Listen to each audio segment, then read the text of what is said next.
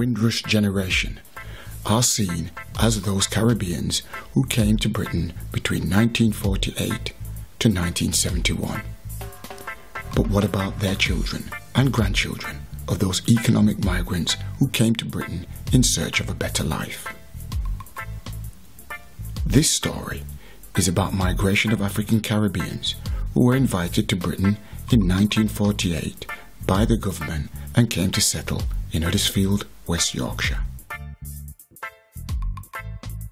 It's about their tears, laughter, hopes, aspirations and fears of bringing to light the challenges of navigating race and defining multiple identities in the celebration of their heritage, tradition, rituals, faith and culture.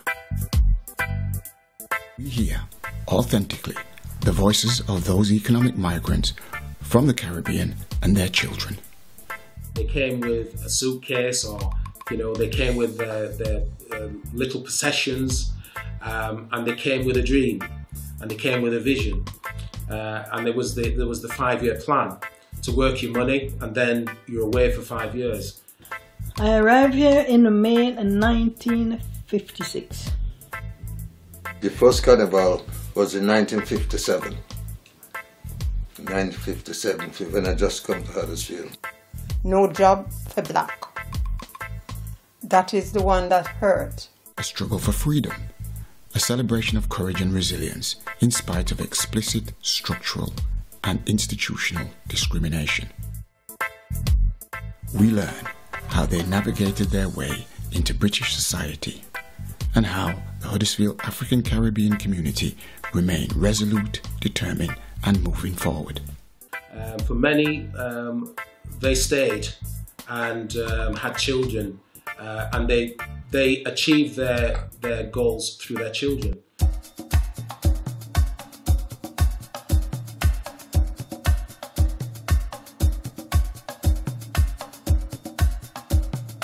Yorkshire and Huddersfield's connections with African descendants go back to Roman times. The renowned historian Peter Fryer quotes, "Africans in Britannia. There were Africans in Britain before the English came here. They were soldiers in the Roman Imperial Army that occupied the southern part of our island for 3.5 centuries. Among the troops defending Hadrian's Wall in the 3rd century AD was a division of the Moors, Numerus Mororum Aurelianorum, named after Marcus Aurelius, or a later emperor known officially by the same name. Originally raised in North Africa, this unit was stationed at Abalava, now Rough by Sands, near Carlisle.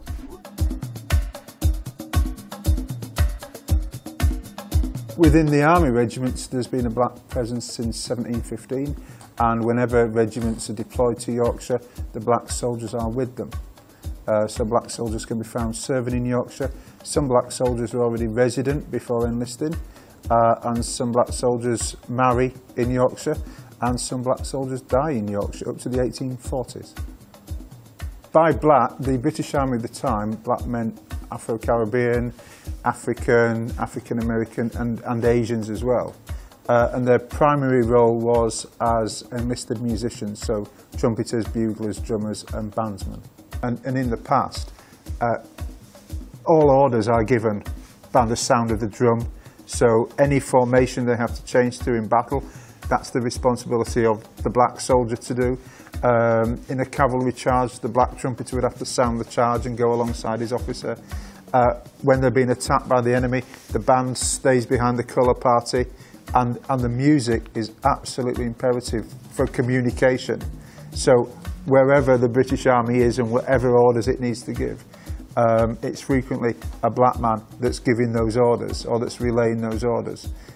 What you've got is a group of men who did raise their heads above the parapet and who did make difficult decisions. But what they do is they serve to give us a time where we were united. And the descendants of the black soldiers are still amongst us. And the safety that they fought for, we still enjoy. We just need to remember who gave us that. The effects of African enslavement can be seen in Huddersfield, the Victorian mansion of Stoneleigh and the former Greenhead House, where the town park and Greenhead College now flourish testify of past wealth that came from family-owned tobacco plantations in Tennessee. How did he fund this then? Well, as far as we know, from the proceeds of the business he was running in Huddersfield with his brother, which was this the factory down bottom end of Fitzwilliam Street, Beaumont Street area. Okay. And where were they getting their money from? Well, the tobacco was being imported from their uncles, who were plantation owners in Tennessee, in the southern states, and of course Tennessee was one of the slave states, and slaves worked the plantation. Yeah. So this was how it was described as having been built without regard to expense. Are we implying to some degree that the money to build this and fund the factory was from the proceeds of enslaved Africans working on the plantation? Sure, I mean that was the source of supply. I mean the essential product for obviously for cigars and other tobacco products is tobacco, and that's how the tobacco was being grown, and that was part of the economics of that business. Yeah, absolutely.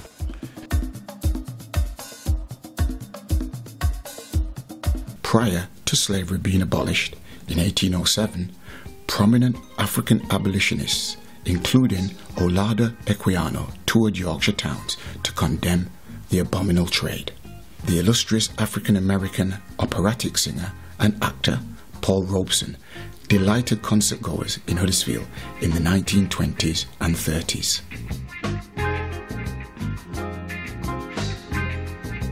The Caribbean islands' economies were in decline after years of war and colonial underinvestment. Coming to the mother country and working was an exciting prospect. The passing of the British Nationality Act in 1948, government-led recruitment and word of mouth attracted Caribbean workers.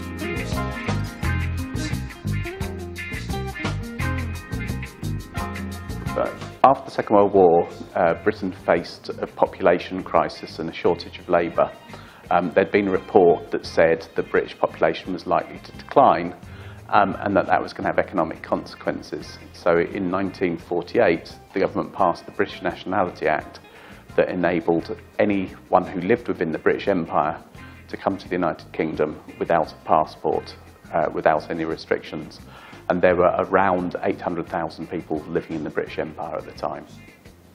So the 1948 Act is an enabling act. It's designed to let people in. When they passed it, they didn't necessarily think that they were going to let in people of colour. They didn't necessarily think they were going to let in people who weren't white. It didn't really occur to them what they were doing. It was awkward because when he came here at that time, you know, to get in properties and things like that, you couldn't get them, you know. So there was other people that had came before him on the Windrush, right? And what the West Indian people used to do, right? Certain ones would have a house, and once you came over, they'd put you up until you could get your own premises and things like that, and that's what they did. That's how hard it was. They just couldn't go out there and get their own properties. So it was really hard when he first came over. They had also had a Royal Commission on Population, and that had concluded that the British population was likely to decline, and it largely thought in terms of people from Europe coming to Britain, displaced people from the Second World War. But it did have the warning, and this was a government-inspired report, to have the warning that people who were different were likely to find it more difficult to integrate in British society. On the whole, they were thinking about Jewish people. What they wanted was Christians to come to Britain. Of course, in large parts of the empire, particularly in the West Indies, substantial numbers of people were Christian, but they weren't white. And so that would create problems for the future.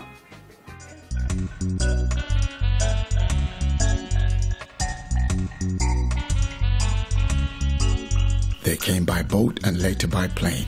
Caribbean workers gained local employment in the mills, factories and public services from the mid-1950s to the late 1970s. I came here on the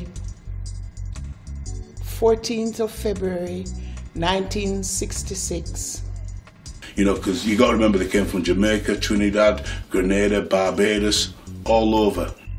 And I thought we had landed, or they had landed the plane in an ice factory.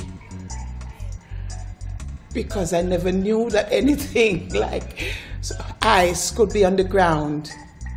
So when I went into my hotel room, because we stayed overnight, I wrote back to tell my mother that the plane landed in an ice factory because it was frosted over. There was a lot of taxes over here as well. You know, it was a lot higher cost of living, you know, to be in, and basically they're in a foreign country. They don't know anybody, you know, compared to the little West Indies islands. You know, you've got big cities that are bigger than the actual island. At first I wasn't shocked. At first it was amazement, because I've never seen houses with chimneys. I've never seen smoke coming out of houses or fire in the middle of a house. Because I'm from Montego Bay, I think all England was something like Montego Bay, with a town. I didn't realize it was such a country town. So I was really disappointed when I came, but I wasn't going to make that a problem to me. I had to live with what I had, and I did do. So it was an amazement. It wasn't a shock until when I started feeling the cold. Then the shock came, and I wanted to go home, straight up. Because we spent like 18 days on the ship coming over here, and when I reached here, I thought, oh God, this place is black, yes? Didn't realizing at that time it was winter time. I came in January, and in 1961 it was terrible. The winter was bad. I thought, oh, coming to England, England is, you know, the angel of everything, and but it wasn't to be like that. They have the fog, you can't see from here to there. The fog was so thick you can't see. Because my dad lived in Huddersfield, we had to travel all this way and come in like it was never ending. It took us about 6 or 8 hours to get up to Huddersfield. I didn't like it. I used to cry to go back home. I said, I don't like it here, I want to go home. And my auntie used to say, all right then, when you work your fear, and then we'll help you, you can go back home. I don't know if it's still called that. If your parents didn't have enough money, they send you to trust from the shopkeeper. So you go to the shop and you just say to the shopkeeper, Mama or Dada said, can you trust them something, some food stuff until they get paid, and then when they get paid, they pay you. But after a while, you get used to it, and then when you start have your children, I meet my husband, and then we have, you just put your mind to your condition. But I didn't really like it. I didn't really like it at all. But again, the ways here in England, comparison to the West Indies, it's vastly different, was vastly different.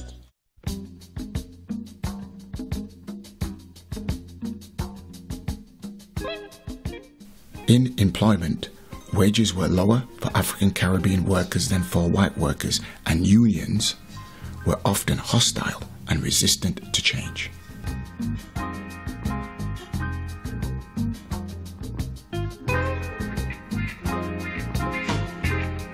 Visible African Caribbean communities were formed in Dalton, Fartown, Deaton, Brackenhall, Sheepridge, Hillhouse, Longroyd Bridge and Crossland Moor.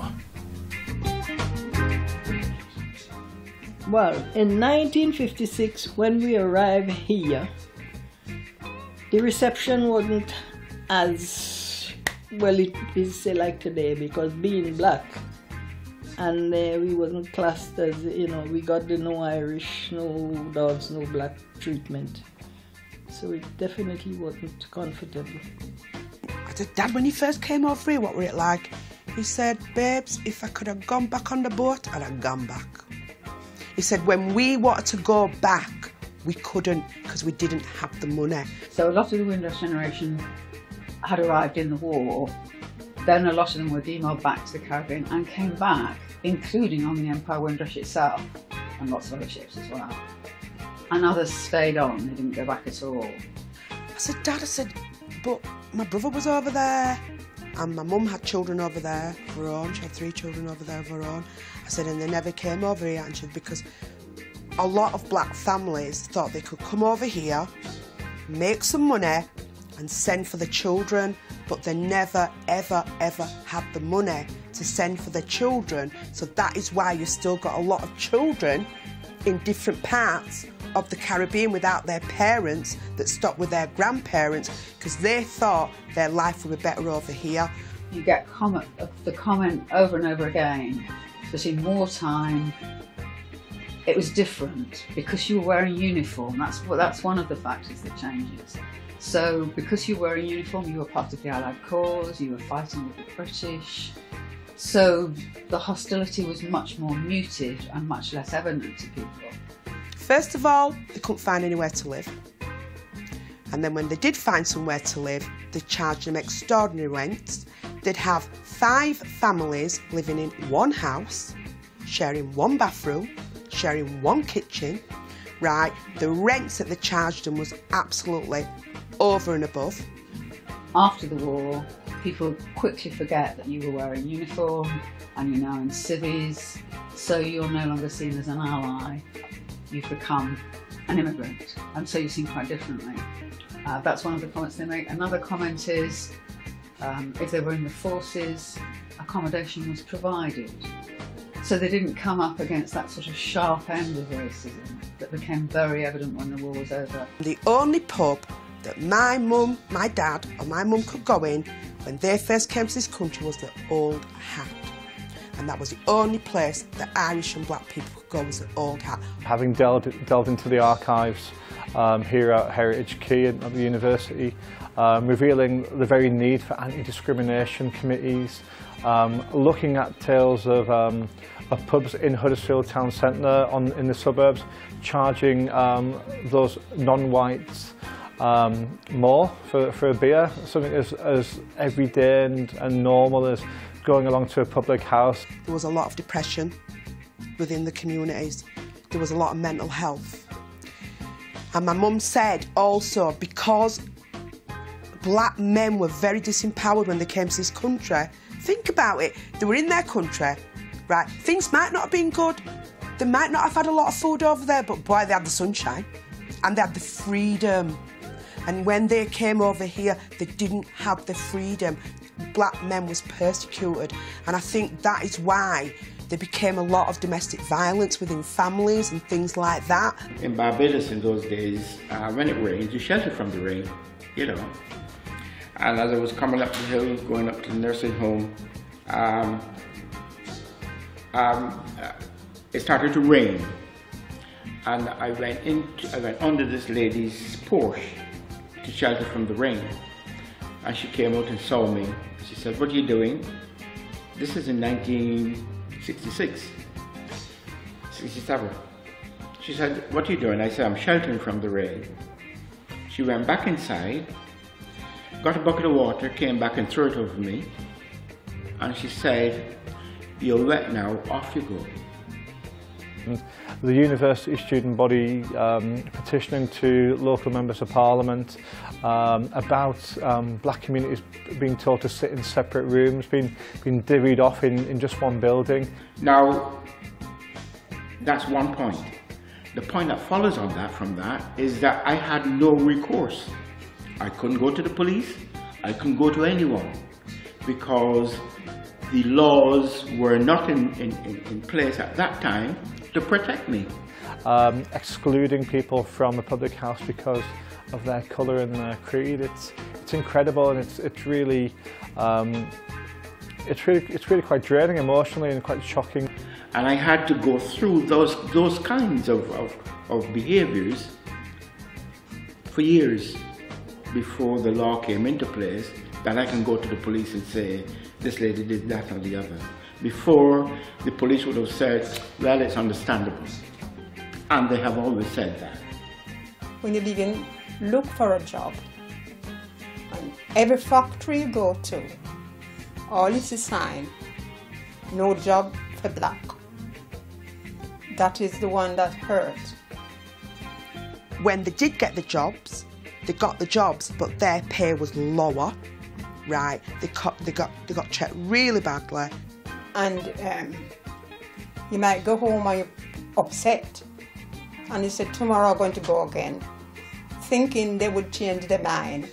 My mum said she couldn't find none of her food over here, nothing. She said they lived off eggs and a bit of rice for ages, and like they'd cook up corned beef. My mum said it wasn't until the late 70s, really, that the West Indian food started to come. She said, but it was very expensive. You go back, and it's the same thing. And when you get fed up of going and see all that sign, you just decide, I'm going to go home and sit down and don't go nowhere until I myself decide that I'm going to work in a hospital. You know, 50 years ago, in our lifetime, people having memory of this experience of not even being able to enjoy a pint, and even when this was resolved or addressed by the brewers or by the local MPs and the JPs, the fact that it's just still met by hostility and a very begrudging manner, I think that was really shocking that such an everyday activity could be so heavily racist. Couldn't go out certain time. When I just come in this country here, you couldn't go out certain time to these young boys. What they call, I forget what they call them now.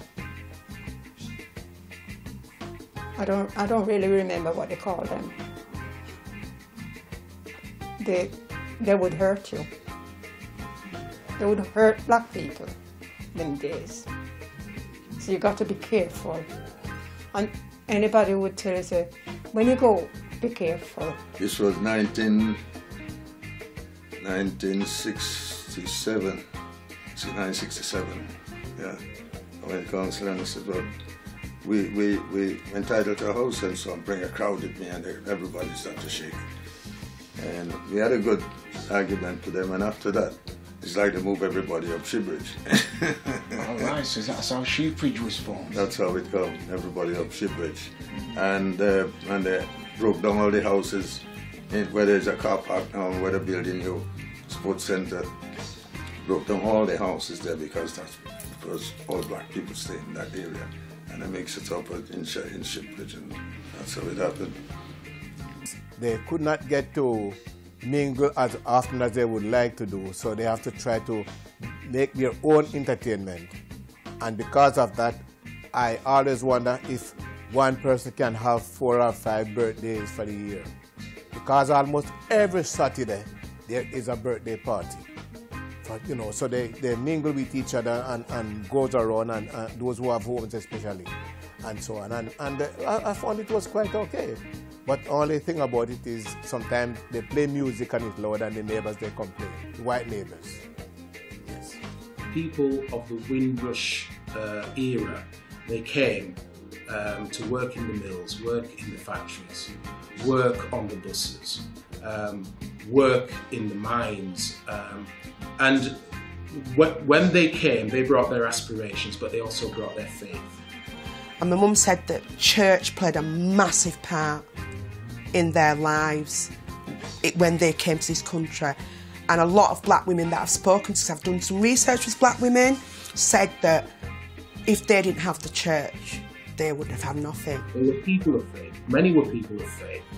And when they attended the local denominations, the well-known national denominations, there was a sense that they didn't feel they were welcomed. And so hence the need to look at places of worship where they could define who they were and worship God.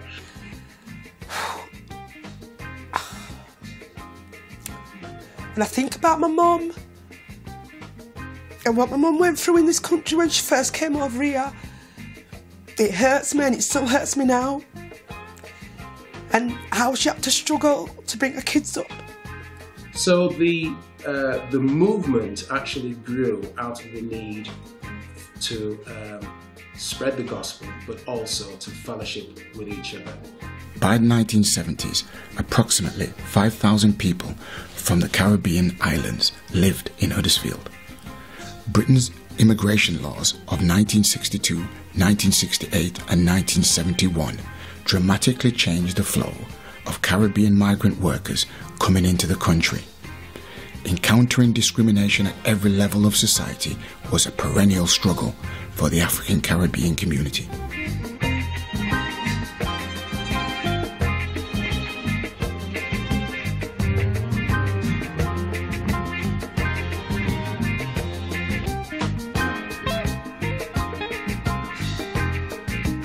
How did the first generations of arrivals in Huddersfield build a safe, strong community in the face of explicit discrimination and racism?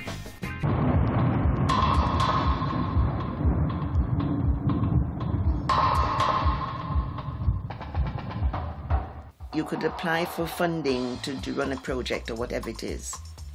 And this is absolutely true because I've done it many, many times.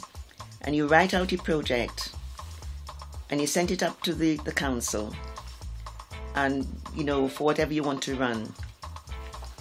And say for instance, if you call it adopt a child or something, just for namesake, you get an answer back from the council to say your project wasn't accepted. We set up the African Descendants Brotherhood Union. It's the papers that call us Black Power. You know what I'm saying? And why not? We're black. So there's no problem with that. 3 months later, or thereabout, the council set up a project. And when you read it, it's all the things that you've put down is in that project and is somewhere else. This has happened so many times, over and over and over again. It's not to preach. That's what's happening to us, what the police is doing to the youngsters, putting their head in toilets and flushing it, and beating them up and so on. I said, why is it that they never accept any of our projects and give us any money, but it's always somebody else that is going to run it, that the council wants to run it? So we just got to carry on. We'll still apply for things, but we'll carry on and make the foundation for us. There was a heavy police discrimination against us, and I suffer personally from that because I was in front. You know, and then we formed this little organization. The office was my car. We used to gather by Sparrow Park, and the lads will come around, all the committee will come around, and we make the discussion what we'll do next and so on. The Caribbean Association, we were housed eventually, I can't remember what year it was, down at the old school, which was like an old Victorious school. It was just off where used to be the open market, the Monday market. And finally, we got a house on Grove Street, number 51 Grove Street. And we organized from 51 Grove Street and from the first Caribbean community center. Black People's Community Center. And we were in that school. I myself was very much involved in setting up a self-aid scheme. Mrs. Smith, she did a lot of sewing for the self-aid scheme. That young lady who used to, forgotten her name now, she trained some of the girls in doing typing and things like that. She was in the office. Then we had a chap who did woodwork, and we had other people who did other things. So we had about 5 different people doing different workshops. And Marley Lou was the council, or was the representative that time, I think, and he brought up some of the councillors. They come and see what we were doing. This time we were getting houses for people. We were getting things that happened to them. They'll come to us and we'll sort it out for them, the problems and so on. a lot of the people there sort of in my age group from different countries. We didn't stipulate ourselves, well, I didn't anyway, and many others didn't. If you were Jamaican or Barbadian or Trinidadian, you know, you were all Jamaican, you're all West Indians and you worked together. From as early as the late 1960s, sports teams were being created within the African Caribbean communities to tackle exclusion, stereotyping, racism and discrimination. Yes, my dad, he was a cricketer. He loved the sport so much, and what he did when he came over, he actually got a team going in the community as well. We used to sit outside the Birkby and Fartown Community Centre doing nothing all day. Nothing at all, just sitting on the wall. And at the time, the shop across the road was owned by Buller Brothers. It wasn't Baines, it was Buller Brothers. And they didn't like us sitting there sometimes, but they were okay with us. And a gentleman walked past who said he doesn't like what we're doing and he feels he can help us. So we all laughed at him basically and says, well, if you can help us, he says, what would you want? And this is something I do now. He says, what would you want and how can I help you? Those are the words he used, I'll never forget that. And we said, we want to build a sound and we want to be well known in Huddersfield for playing music. He says, meet me here in 2 weeks' time and we're going to start it for you. We laughed at him, but we were there 2 weeks' time, waiting. You could guarantee anyone that came from the West Indies was a cricketer, you know, so they had them all. And basically what he did, he formed a Caribbean team, like the West Indian team of Yorkshire or something, on that line. This chap pulled up in a minivan and took us somewhere. The man was called Mr. Stanley Innes. I'll never forget that, as long as he lived. God bless his soul. As you can see on the photo, my dad's on the left. Brian Chester's dad, Basil, is on the right, and Stanley Innes, who was MP for Huddersfield in the Labour, he's there in the middle as well, and also on the back row, Mr. Hall, Mr. Lewis. You know, there's a good few of them there on there, and this photo signifies the people that were in the community, you know, around that time. And he brought us to Dewsbury. We thought we went somewhere like London. It seemed that far.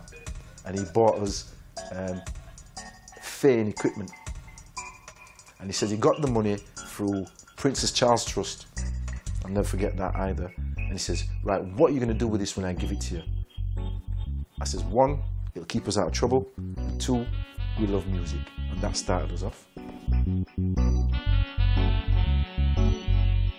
Many of those who came to Britain from Jamaica, Barbados, Trinidad, Grenada, Carriacou, St. Lucia and Antigua between the late 1940s to the 1970s now had British-born children, and it wasn't long before the history and stains of unrelenting racism was impacting on the now emerging British-born African Caribbean descendants.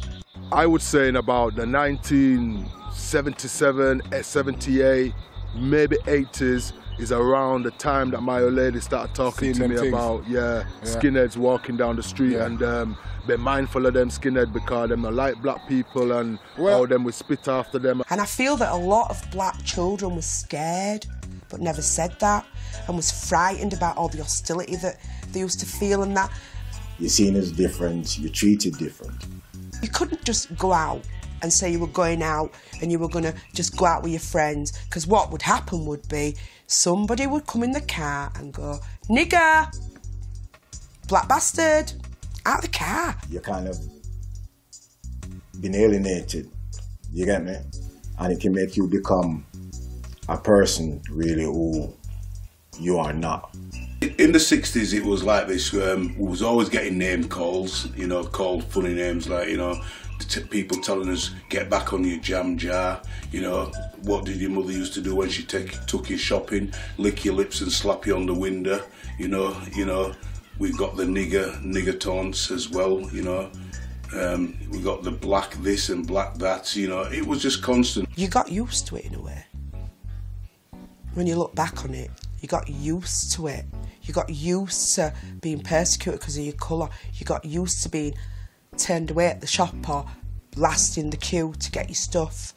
You got used to people staring at you. My generation before me, which is my mother who came here, they endured a lot of things in this country where my generation, when we came here, we wouldn't enjoy it, right? There came a time when we said enough is enough. Children were faced with difficulties within schools where teachers, classrooms and resources were completely unprepared. Dispersal busing was something that very few people know about, and when you tell people about it today, they're almost always shocked to some degree. It was a policy where black and Asian children were bused from areas where they were considered to be in too large a number to predominantly whiter rural areas, and it was carried out in 10 other places, at least 10 other places around the UK.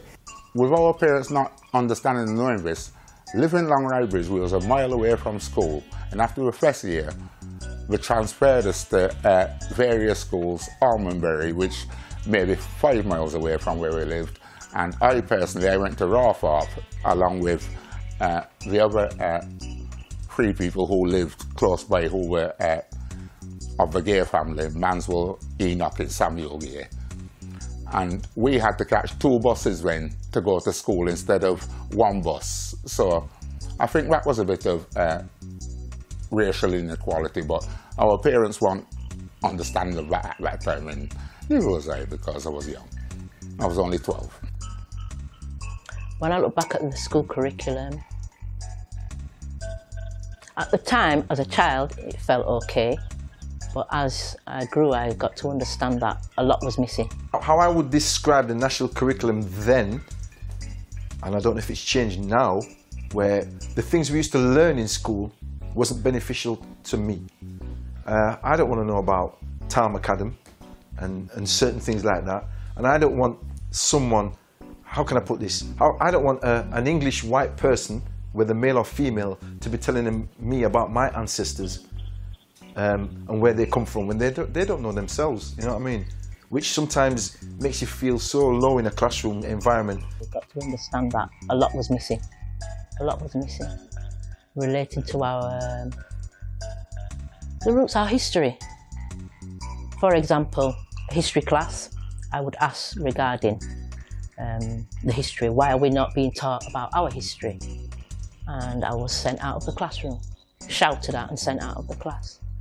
So that showed me that, oh, there's something different going on here. So when you talk about Sissy, this takes me back now to when we used to play rugby and basketball and football at school in these places.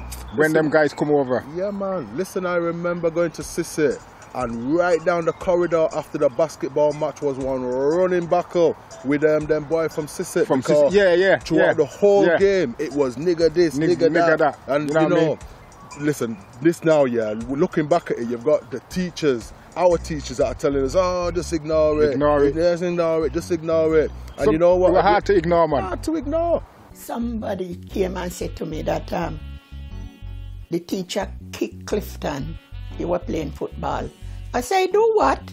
And he says, yes, Mrs. Clark, the teacher. And Clifton came home and didn't say anything. But school days, oh, they were awful. We used to get called black bastards. We used to get called niggers. I'm saying it as it was. We got called black twats. We got told to go back where we come from. When we were in the classroom, we got persecuted. So I went in morning with him to the school.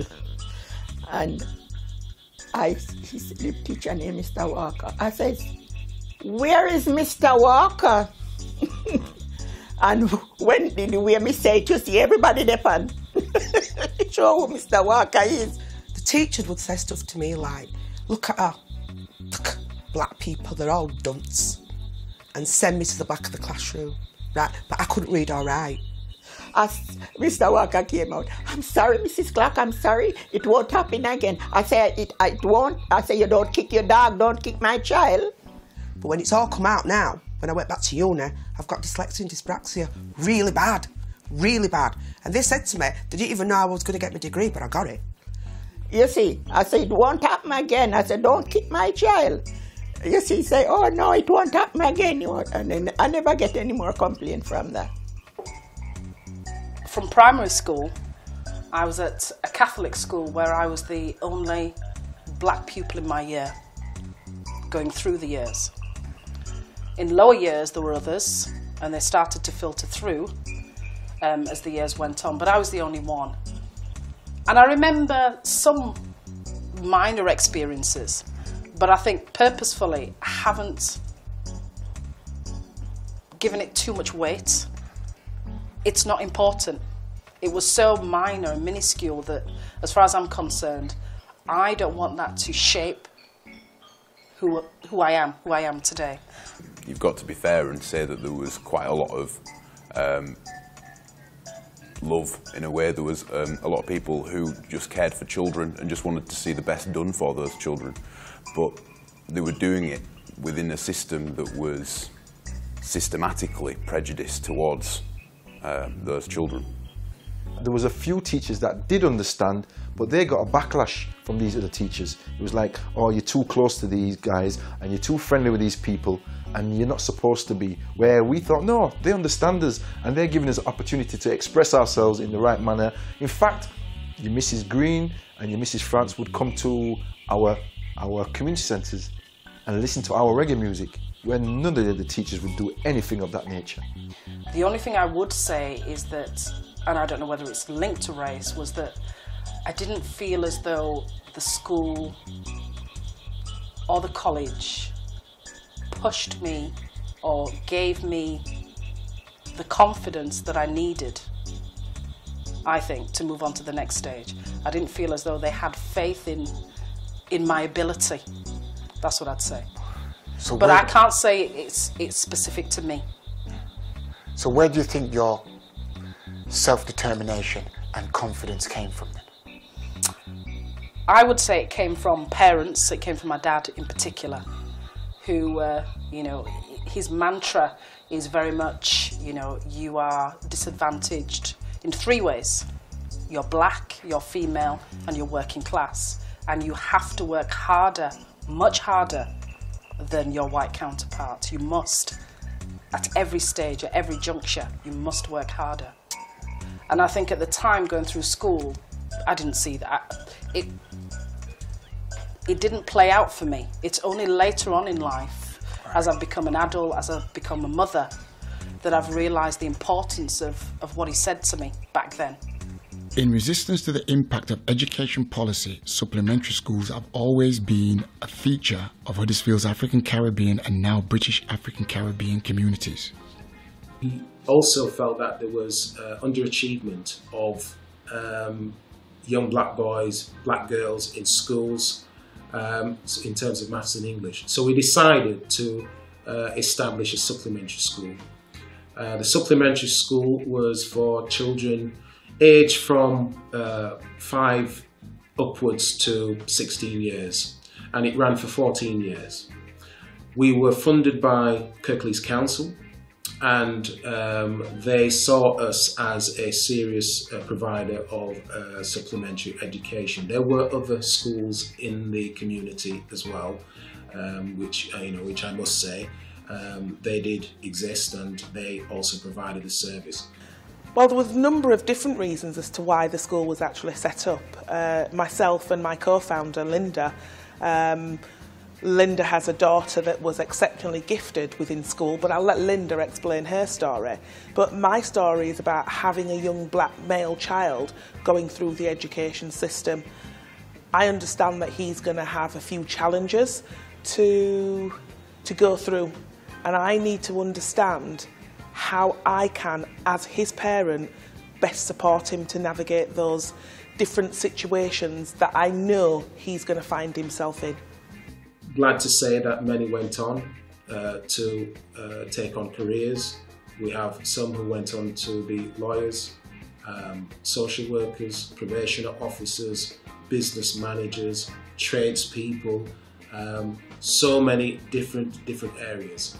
And you know, I think we can look back and say that, well, you know, thank God, and to God be the glory, we were able to provide a need at that time.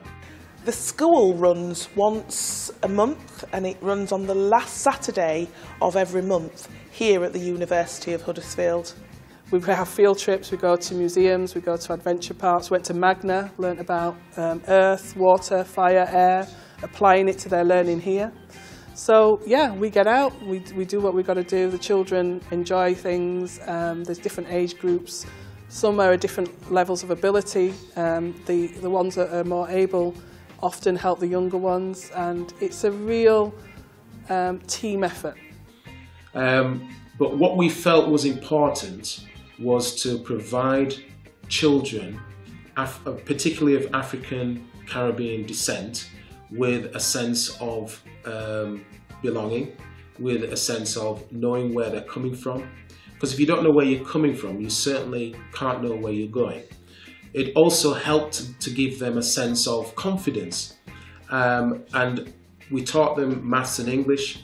Maths and English, the two most basic subjects which any profession, any career, any sort of establishment would expect you to have in terms of basic skills. So we taught them those studies, and we basically taught them to be able to compete with white counterparts, with the world as it is and as it was. I just feel such a sense of pride and just to know how gifted, talented and wonderful our young people are. I'm doing this because I'm a parent and there was nowhere for my child to go, so I thought, okay, there's nowhere to go, I'll create it myself. The children are building networks with other children like them. They're seeing people that look like them, that are teaching them, because it's really important that we have the right role models for our children. And within the education system, they tend to lack role models that look like them. So they tend to lack teachers that look like them in terms of their skin colour. And so it's really important that we get members of the community to come in and support our children. And the aim is to make sure that we can at least impact in their future. Teach them more about our heritage, our history, make them feel confident and proud, which is something that we observe that some of them do lack, especially with their identity. So, you know, that's one of the key reasons why I'm involved. And I said it's just a little bit of my time, you know, contributing to their learning. What we felt was that if we brought our children here from a young age, and we're getting children as young as 5 that are attending the school based at the university, if they're coming from the age of 5 all the way up to the age of 16, once they are ready to come to an establishment like this, they're not going to be intimidated. They're going to feel very much at place and in the surroundings, and they're going to also feel part of the community, because what we ultimately want is our children to come along to this establishment. We don't necessarily want them to go to Leeds or to Bradford or to Manchester, because Huddersfield, as I say, has a worldwide reputation.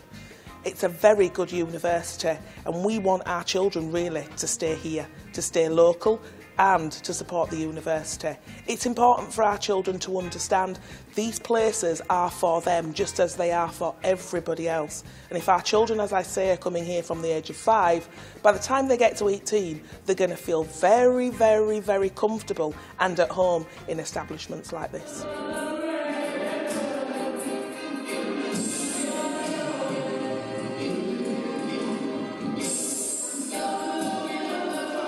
This new emerging British-born African Caribbeans took music, dance, sound system and culture, Rastafarianism, to define and describe their identity.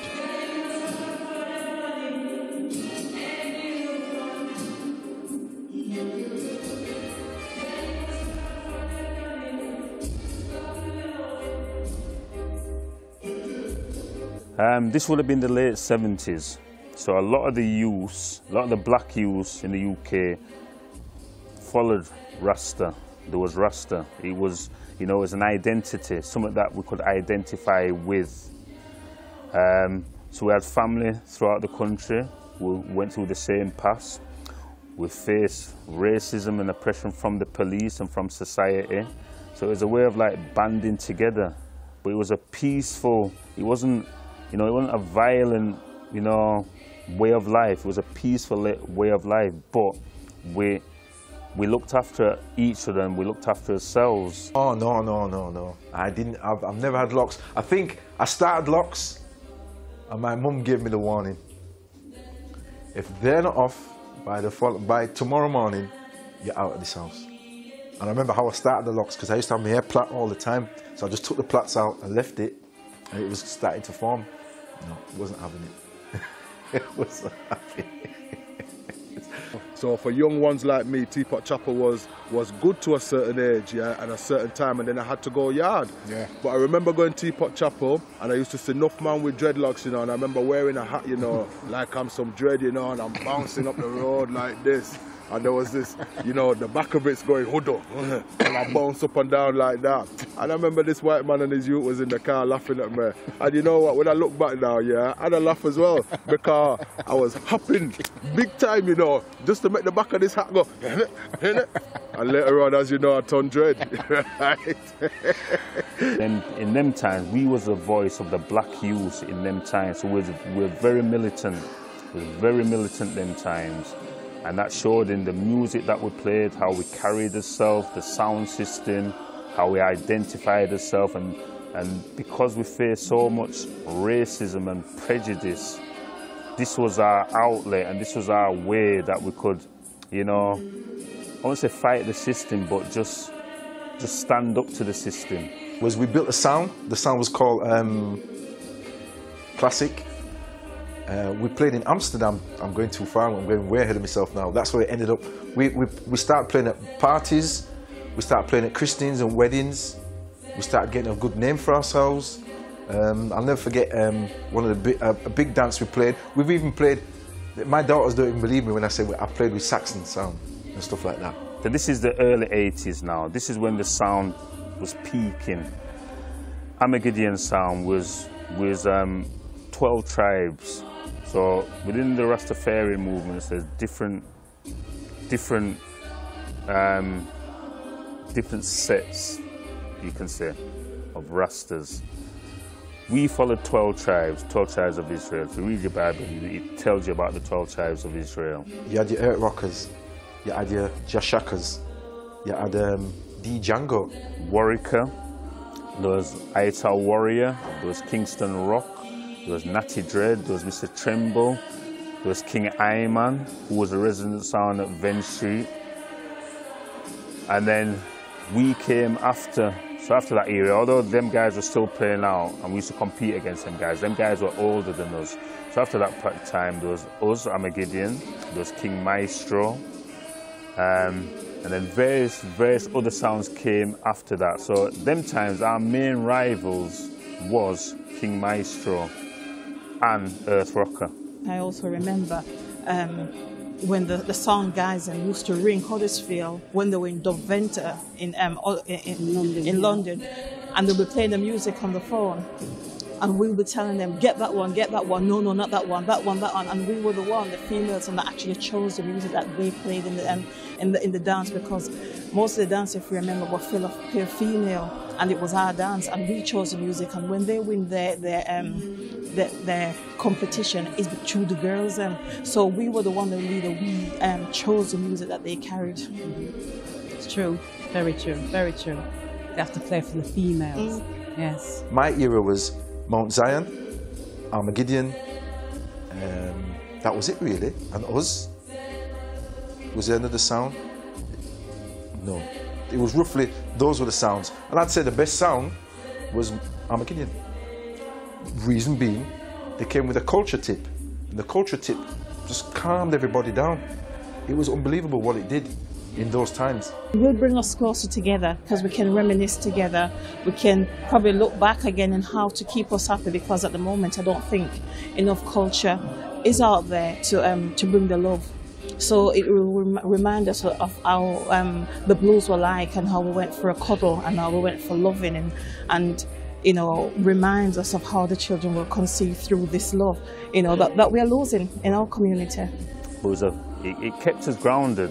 You know, the 12 tribes and the Rasta kept us grounded, because if it wasn't for 12 tribes and if it wasn't for sound system, a lot of us would have done prison sentences. We spent a lot of time in jail, but that kept us focused. You know, it kept us focused, and it kept us living correctly amongst us friends, as you know, even as enemies. You know, it shows you in the Bible about loving your enemies. We'd show us enemies love as much as what we could, but it kept us grounded and it kept us out of jail.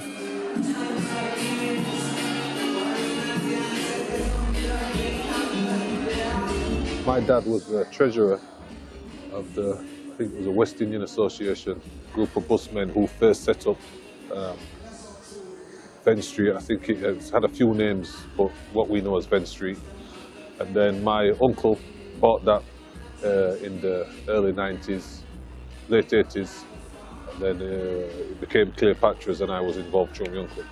You'd go there and have a very good time, but it was also a place where you found your identity, because you grew up with your own community, and your parents used to go to the club, and then you followed suit, and most people who would go there would probably know each other, so it was very much a community affair, and you can guarantee that you were going to be having a good time. To my knowledge, I know there was Pinnock, Babs, and some other black men who worked on the buses.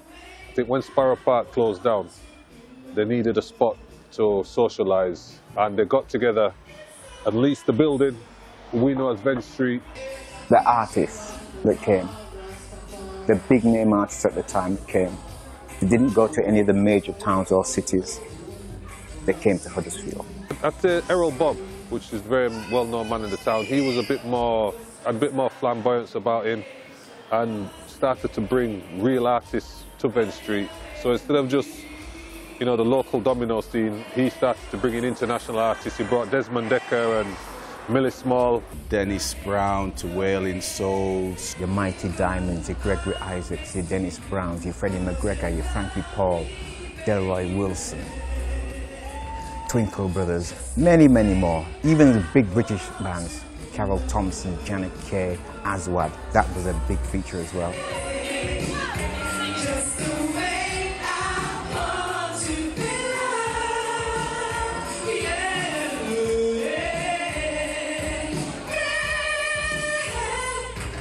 Yeah, Huddersfield without Venn Street right now, it's left a whole community without a real meeting place.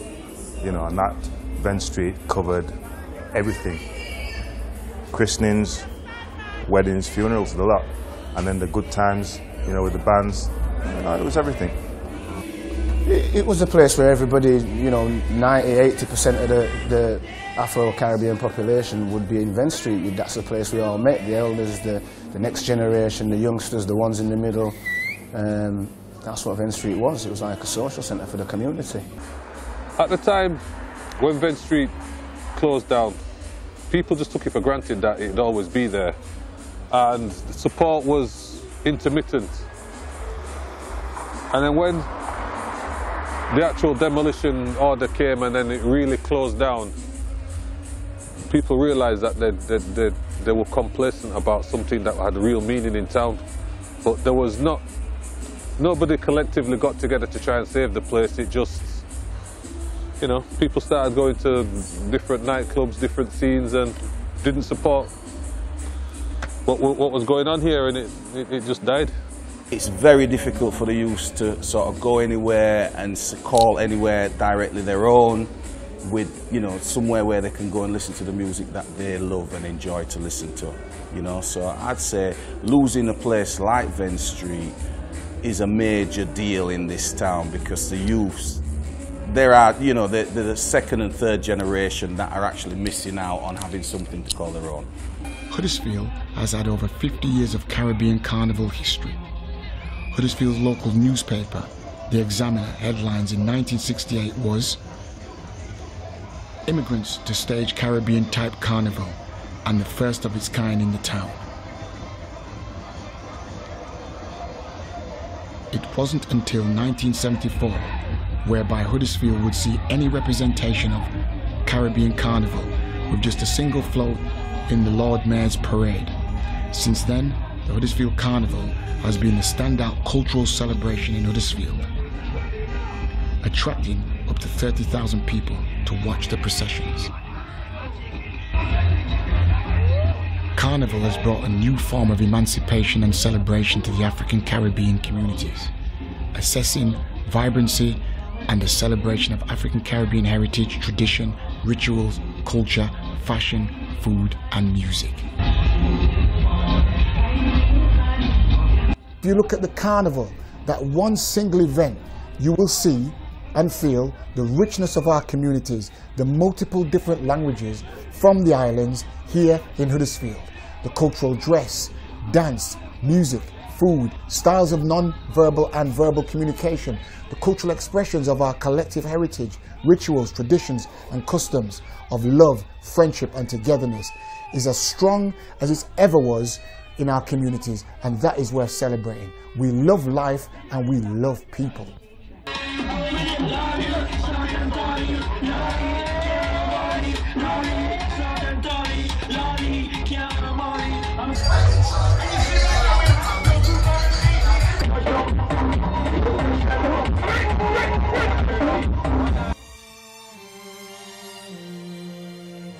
African Caribbean-led organizations, businesses, and over 60 years of sustained civic engagement, both to the town and multiple communities, is a testimony of their ambition and determination to succeed in spite of overwhelming odds. We have organisations still going today that were founded in those times out of a necessity really. So for example, we've still got Antilles Social Club up near the park where a group of Caribbean immigrants came together, put some money together and started a social club, you know, because we weren't made welcome in other places. And we have lots of examples of that. For example, you know, Leeds Carnival, Huddersfield Carnival, and those things are still going today. So obviously there's still that sense of community there, and what I would say is there's probably not enough people engaged in trying to move the African descent community forward in Kirklees. As the current generation hands over to the next, what are the hopes and aspirations for the next generation? I'd say my first recommendation would be for mentors or community leaders to come together and create an environment or come up with a way of galvanising the community to move in the right direction. We've been here so long. Years gone by when we were having all sorts of obstruction and what we were standing from, you know, and we this and we had this. But first you have to help yourself. I feel if we can show that we can sustain something or do something, they may help us, they may not. But once we've sustained and show that we can do something, we might not need their help. We might not need their help at all. You know, yes, the council are there and they should see what we do and support us. But sometimes we're our own worst enemy.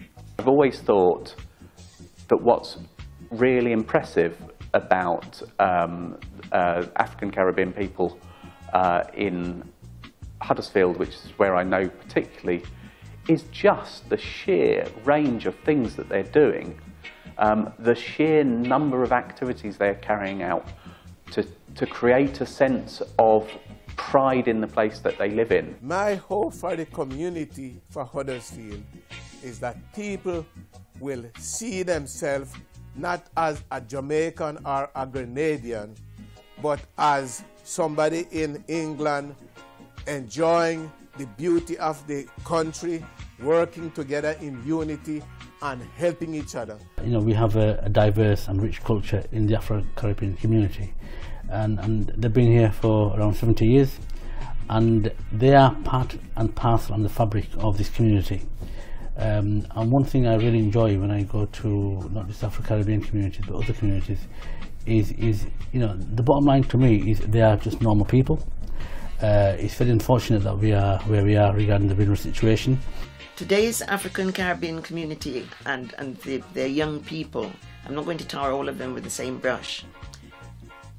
I think some of them needs to just sit up and think, what foundation am I standing on?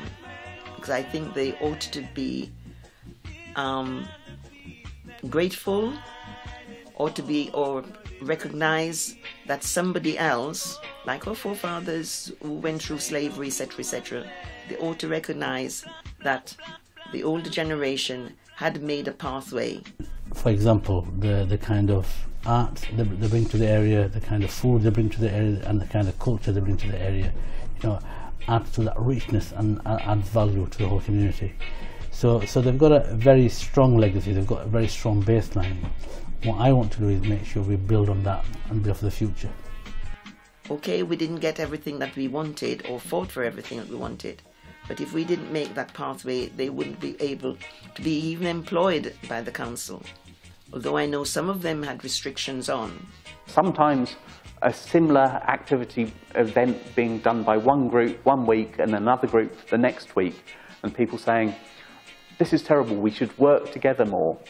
But actually all that sense of creativity and that sense of activity and that sense of offering something to society is incredibly impressive. So we really need to get involved in ourselves, to trust each other, and don't believe the things that we were told, our foreparents was told about not trusting each other.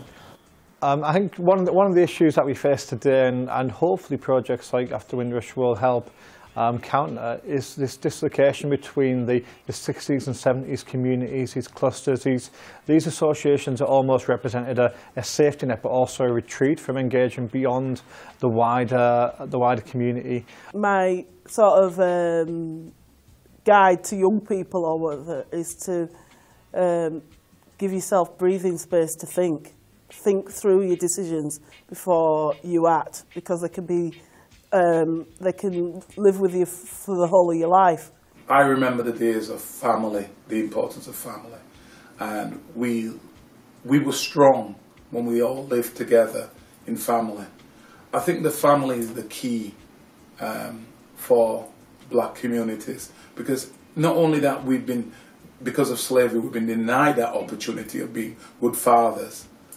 So we've got the father being responsive to family and the children, helping them to sail through these turbulent times. I think that's what everybody seems to overlook, that we've got solutions and we've got ideas, we've got creativity, and we can bring that to the table. You know, everybody seems to see us as a problem rather than a solution, but we live here, we know what our communities need, and we are best placed to serve our communities in many instances. So, you know, it's only right that we have political and public office. The word of God said, by the sweat of your brow you eat bread. So don't rush for it, work and it will come.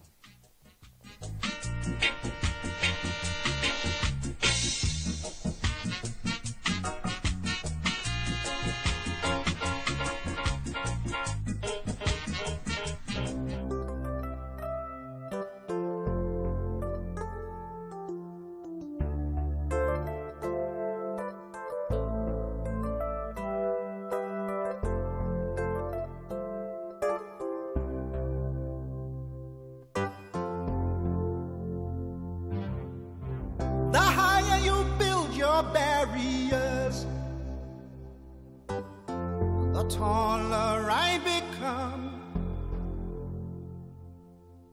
The farther you take my rights away, the faster I will run. You can deny me, you can decide to turn your face away. No matter, 'cause there's something inside so strong. I know that I can make it, though you're doing me wrong, so wrong. You thought that my pride was gone. Oh no, something inside so strong. Oh, something inside so strong.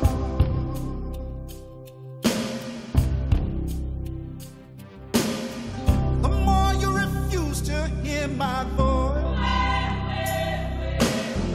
the louder I will sing. You hide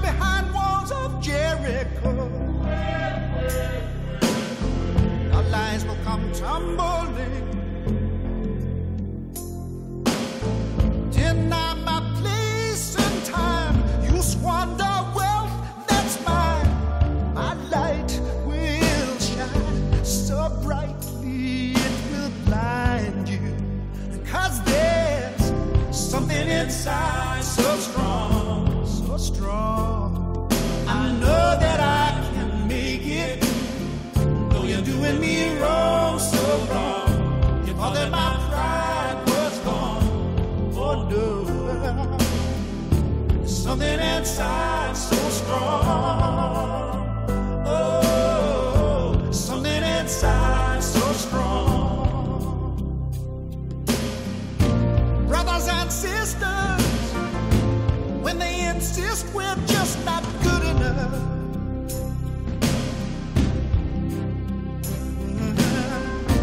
when we know better, just look them in the eyes and say, we're gonna do it anyway, gonna do it anyway. Something inside so strong, and I know that I can make it, though you're doing me wrong, so wrong. You thought that my pride was gone. Oh no, there's something inside so strong. Oh, something inside so strong.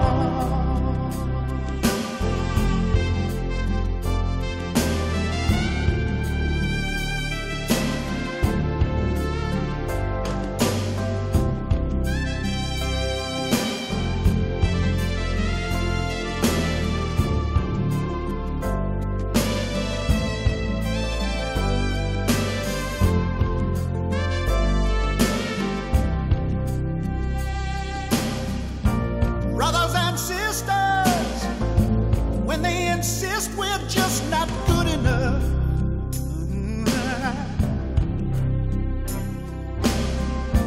when we know better, just look them in the eye